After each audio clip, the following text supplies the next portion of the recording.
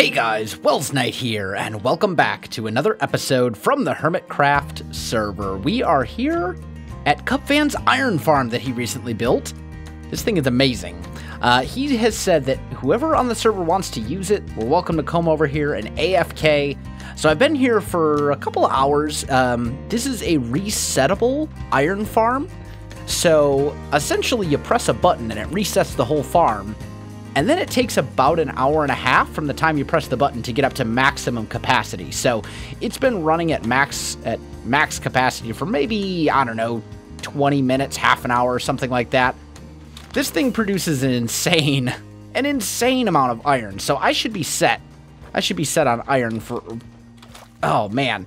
Now, the problem is I don't know if I can actually get my elytra to activate, which is a little bit of a problem. Can I... Oh, I'm in the lava.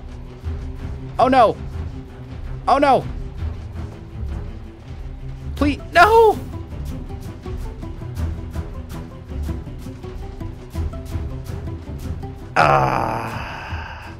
All right, guys, I am back. I think I have everything I need, for the most part, to recover from that. I lost all of my stuff. It's all gone. Luckily, Cubfan does have a mending villager that he said we are welcome to use, so Cubfan saving the day. I'm gonna have to get a couple mending books, but I did have another elytra that was already enchanted. I've got basically everything I need with the exception of one. I think I'm one mending book short. Maybe two. Nope, just one. So I need to run to the Ender. Should probably take some lapis with me just in case I can save myself a little bit of trouble. But yeah, that was quite unfortunate. All right, guys, I am back. We're out here at Cub's Island, and I've got myself 3 mending books thanks to Cub and his amazing, super awesome villager breeder system that he said I could use and gave me instructions for. So basically, we've got how many... You know what, let's do a little bit of trading together. Not a lot, but just enough that I can get myself one more mending book to take back home with me. But basically, he's got this farmer guy over here. And this farmer takes potatoes and actually has a very good potato trade. And also a pretty good carrot trade as well. There we go. We'll just get as many of those as we can. And then, was it one of these shulker? It's the one in my inventory. Of course, it's the one in my inventory. And he's got a mending villager right here, trading mending books for 30 emeralds. So there we go. That is the new easiest way to get mending villagers. I think maybe at some point I might come over here and make use of this a little bit more heavily and, you know, pick up some extra mending books for Cub to hold on to himself since he was kind enough to let me use his system. But, oh, can I not fly? Pretty please, can I fly? Look at the server lag. That's not a mending book, by the way. That's a looting 2 book that I accidentally purchased. I am wearing my elytra. Look. Fly. Server lag, please. Anyway, I'm going to make my way out to the iron farm, which is off in that direction. I was about to go the wrong way, but it's off in this direction. And then once I'm going to pick up the iron that I AFK'd for. Really, server? Come on now. I'm going to pick up the iron that I AFK'd for and bring it back to my base, and I'll meet you back there. All right, guys. I am back. I've got all my tools good to go. They're all back to my mending tools, everything I need. The people's helm, the people's leggings, the people's boots, the people's blade, the people's battle axe. Everything's the way I had it before, although they are replacement tools because I died like an idiot. But that's okay. You know, it was a relatively quick recovery thanks to the enchanted books that I had lying around and Cubfan and his mending villager. So it could have been a lot worse. So I'm not too salty about it. But we are here in a room that I have dug out underneath my keep. So right now we have our keep kind of laid out, right? We've got, this is our main room. Down here's our AFK fishing farm. This is all going to go away. In fact, all of this stuff that's... Oh, I see you there.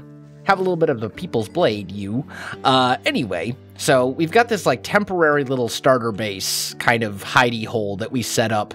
And I think pretty much all of this is going to ultimately go away. Not quite yet, but as time goes on. So I've dug out a room, and that room is going to be for our storage room. Something that we have been very, very badly in need of. Because this whole sort of storage solution that we have going here, this ain't doing it, my friends. This is not doing it. In fact, it is pretty terrible. And it's driving me crazy. Like, it's relatively organized, but then you look in these chests and I cringe. I cringe a little bit. So we're going to deal with that today. I don't know that we're going to finish this project today because it's a very big one. It's a very, very big project. There's a lot of... I need more torches than that. Let's just grab you. Here we go. Let's just go like so. There we go. Stack of torches. Good. And then I also need some stone brick. Because what I want to do first, before we get too far into this, is I want to lay things out. I want to do some planning. That's going to be very important for any good storage room. Any good storage room is going to need some serious planning and consideration. And the way that you get to this storage room, it's kind of out of the way. It's sort of a maze to get to it, which will hopefully keep the NHO out of my storage. Hopefully they won't be able to find it. But you go through here, you go down this little staircase, and eventually it comes out right here. Okay? Now, what we're going to have, in fact, we can do a little bit of this right now before... I don't want to get too far into designing and things just yet. But what I'm planning is right here we'll have like a little thing, right? Let's put you there instead. And then, tell me I have a crafting bench. I do not. That's all right. We'll put you here. Let's just make a couple of stone brick stairs, and we'll have a little staircase right here that leads down. So you come through this doorway, and you go down a little bit more, okay? And then right here, we'll have another little kind of landing platform, right? Like a little landing where you come down, and then you can go through this door, and this will open up into the main storage room.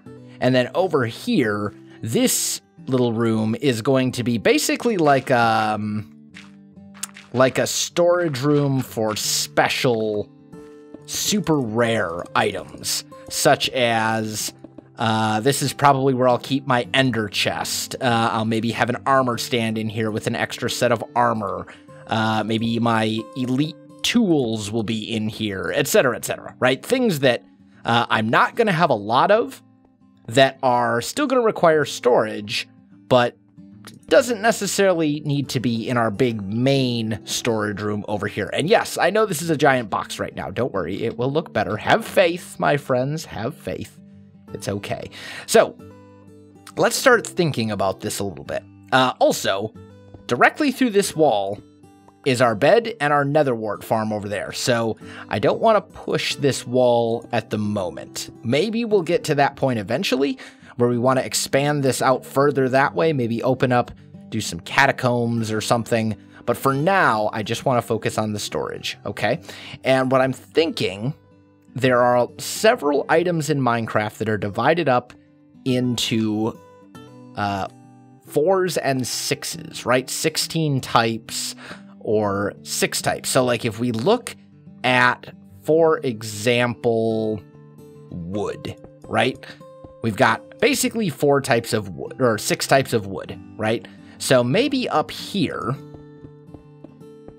we would have 1, 2, 3, 4, 5, 6... And then we would bring this down.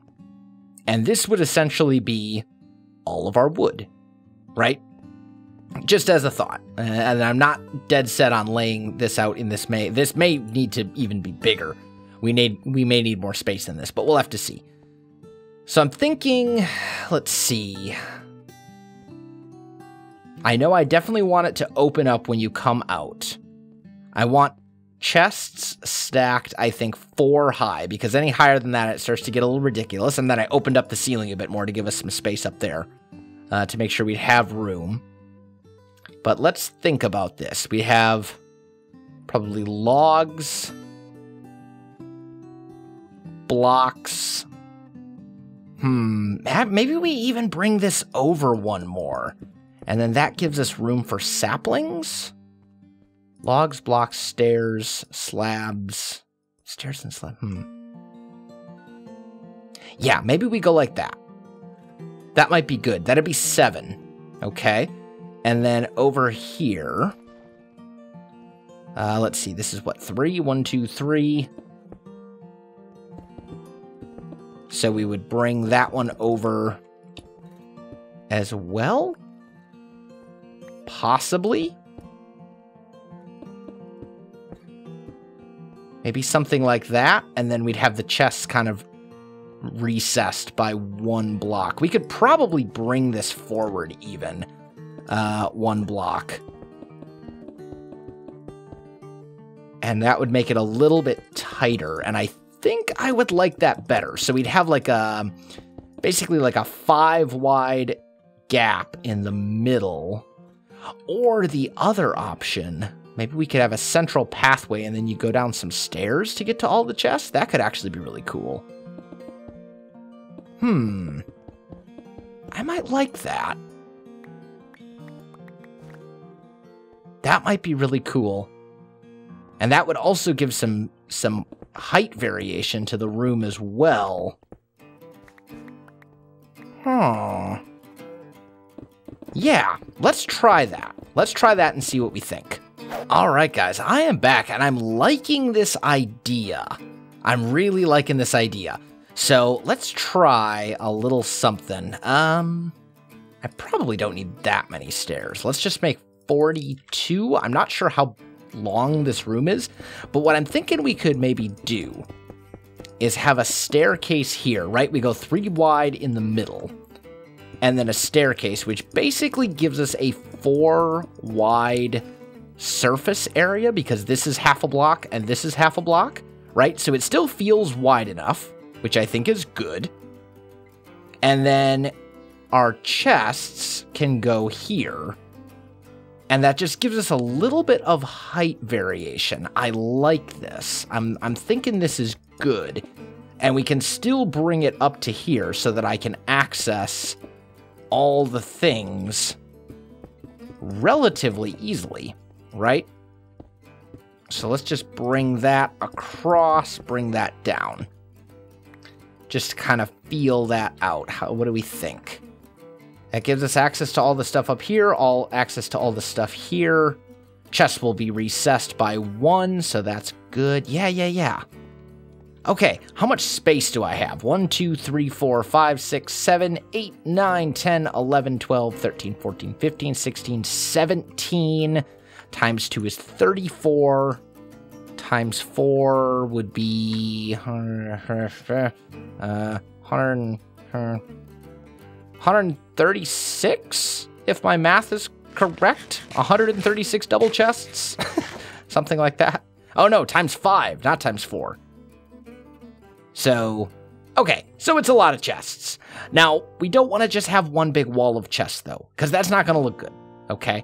We need to break this up a bit. So what I'm thinking is we're going to divide it up into 4s, maybe? Or maybe we'll do 4s in some spots. 4, because there are several items in Minecraft that lend themselves very well to being divided up in that way, right? Like wool, glass, basically any of the items that can be dyed, I think lend themselves very well to columns of 4. Although,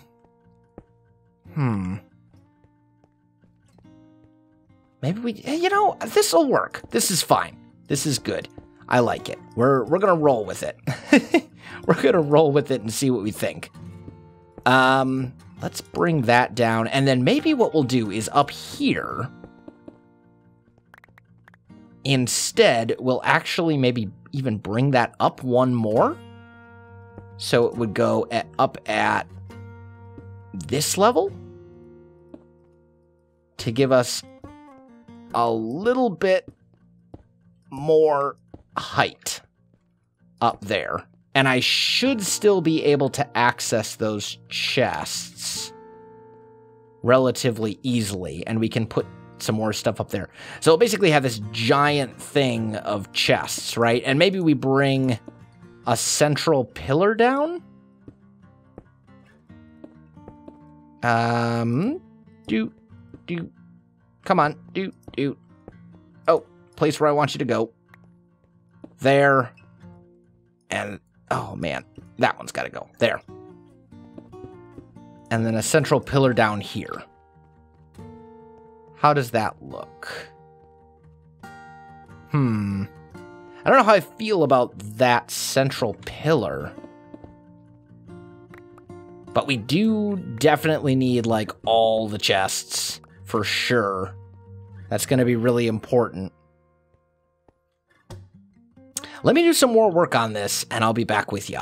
All right, guys, I am back. Check it out. I think I've got a design that I like. Now, it looks super derpy because these pillars aren't down. That's so that I can get in here and get the chests in where I want them. I just realized that these guys don't actually need to be taken out. But we're going to have these kind of pillars and then archways, right? That kind of come up and support the area around. And the idea is that the people of the keep... Oh, hello. I didn't even see you. Get out. Oh, do I not? Aha! Stupid diorite. Ugh. Get out of there. All right. So anyway, the idea is that the people of the keep came down here and they kind of carved out this area, right? They carved out the space they needed. We may make the roof a little bit cave-like if we can. I think that would be pretty cool. And then they added these structural supports to make sure that the cave that they carved out, this area that they carved out, doesn't collapse. So we've got these nice strong archways supporting everything. And what's going to be really cool about this is that we'll be able to essentially kind of work our chests in here, section them off, and still have this kind of build that actually looks pretty cool and kind of fits very strongly within the castle theme, which I think is going to be really good. So you can see we've got another section in like this, right? You see how that works? Also, these right here are slabs, not full blocks, because full blocks, you can't place stuff on top of. Where did that other... Did it fly all the way over there? No, it flew over here. And how it flew... Ah, stop evading me, slab. Stupid thing. But if you put them right here on the lower half of the block, the chests can still open. See? Which is awesome. I don't believe that actually works in all versions of Minecraft. It's a little weird. Like, it used to not work, and then it did work, and then it stopped working again, and then I don't know. But it works now. So this is what we're going to go with, because I think it's the best looking option as far as putting some sort of a transparent block. You can't even tell that the slab is there, which is good. I think that really helps. Let's grab these chests right here. So yesterday, if you missed it, there was I don't want to call it a Hermitcraft episode, because it really wasn't a full episode. It was more of like a Hermitcraft short, if you will, like a short little video that came out yesterday afternoon about the revolution that is coming to Hermitcraft. And there were a couple people who also put out revolution videos, namely Iskall and Rendog. Their videos were not actually related to mine specifically. I just saw theirs and kind of got the idea. But I had some questions about that video, because in that video, I was actually singing a song from Les Mis, which is a Broadway musical, if you're not familiar with it, Les Miserables, or something like that. My French is terrible, don't make fun of me, but Les Mis, we always called it Les Mis in the States. And here, we actually performed Les Mis when I was a freshman in high school, sophomore in high school. I don't know, something like that. A long time ago, many years ago. But it is one of my favorite musicals. I truly love it. It's amazing. And it has some absolutely gorgeous music. It's kind of in the French time period about the... I forget the name of the rebellion off the top of my head, but it was a rebellion against the French nobility for oppressive taxes and all that kind of horrible stuff that the French nobility did back long ago. Let's take a little bit of a sleep. But I had some questions about that video that I wanted to answer real quick. Yes, first of all, that was actually me singing. And that was me singing all of the parts. I basically just recorded multiple tracks and then overlaid them on top of each other. I didn't use any special audio effects other than what I just use for my normal videos, like, you know, background noise removal and stuff like that. No, like, auto-tune or no chorus effect or anything silly like that would make me sound a million times better of a singer than I actually am.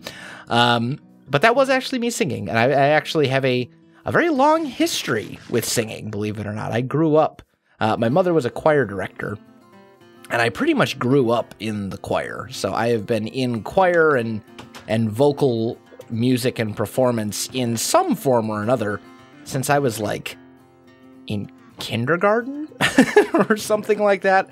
A really long time. Let's just put it that way. Basically my entire life, or at least all of my life that I can remember. I need some sticks. Actually, I need more sticks than that. Let's go. Boop. There we go. And a slab. And we're gonna go make ourselves an armor stand. Beautiful. Toss that here. And then I think I want a stair, and I'd actually like a chiseled stone, I think. Yeah. Good. And then here we'll take... I want to make sure I don't put anything in here that has, like, cursive binding or something on it, because that would be very unfortunate. That has cursive binding. That's not good. I mean, then again, it wouldn't be that big of a deal. I'll just have to remember that the armor is decorative. Maybe, in fact, now that I'm thinking about this, maybe what we could do is we can trick someone coming in to steal my stuff. Maybe we can trick them into accidentally taking this armor and then being stuck with it forever. Because, like, this one has 2 curses on it. That's even worse than just the one. But anyway, so yeah, I grew up in the choir, essentially. I've been in music performance in some form or another. I've sung everything from vocal jazz to choral music to rock to you name it. I've done all sorts of different vocal performance type stuff over the course of my life, and it is something that I truly enjoy and that I'm actually very passionate about. So I saw the opportunity to work a song into a video, and I took it, and I hope you guys enjoyed it. It seemed like the vast majority of you did. There was a large number of different types of comments on that video. A good number of them were, "Holy cow, Wells, I didn't know you had a musical bone in your body." But then there were also some that were like, "I love Les Mis." There were some that were, you know, of course, your typical down with the NHO. There was a number of mumbo bumbo, you know, that whole thing going on. But it was a lot of fun, and I'm glad you guys really enjoyed that video. Also, while I'm on the subject of answering questions in the comments from previous videos, the cactus farm, okay? The cactus farm. There were a lot of people who said, "Welsknight, you're an idiot. You don't need to take the water slide thing. You don't need to take that and lower it by 8 blocks. You could just use slabs and water streams. The problem with that, though, is that all the cactuses are falling into that water stream, and if I put slabs in there, there's a chance that some of the cactus will land on top of the slab and not make it into the water stream. So not really the best option for the cactus farm. That was something that I had considered and decided against it. I decided to do it my way instead. But we are making some serious progress on the storage room for sure. I do need to figure out how I'm going to divide stuff up, how I'm going to label stuff, how I'm going to... if I'm going to have a sorting system. I really don't think I'm going to. Not for this storage room. There's certain things that I'd like to sort, like cobble, you know, the things that I'm going to get tons and tons and tons of. I wouldn't mind having like a specialized sorter for those. Kind of like how, I think it was Iskall last year had like his deep storage units where he had a special thing that held like 4 chests of cobble and 4 chests of... I wouldn't mind having something like that for specific items, but for the most part, I don't think I'm going to have any sort of sorting. I'm just going to do it manually. I am going to put item frames on all of the chests like I normally do. Yes, that will cause... item frames are capable of causing some lag in mass quantities, but not nearly as much as massive quantities of hoppers. Or crazy, massive redstone contraptions and things like that. And given that I'm not really going to have a lot of redstone around my base, and that's putting it mildly, because as you guys know, redstone is not my speciality, I'm okay if I contribute a tiny amount of lag from a bunch of item frames to the server. I'm okay with that. It's not going to be enough. Let's just say that my lag contribution will be dwarfed by certain other members of the server who are a lot more technically minded than I am. Let's just put it that way. So I'm not too worried about it. And we all had item frames all over the place. That's not the cause of lag. The big cause of lag is just hoppers upon hoppers upon hoppers, you know, massive 128 block hopper chains that, yeah. Now, if there were a sorting system where there was a hopper behind every single one of these chests, that might be a little bit of a different story, but I'm not concerned about just putting a couple item frames down here and there. Shouldn't be a big deal. But I think what I'm going to do between episodes is get a lot of the items moved in, and that is absolutely going to take me some time to sort everything out, figure out where I want stuff, get all the item frames made and put in place, and blah, blah, blah. All that super fun, grindy stuff that you guys don't want to see on camera.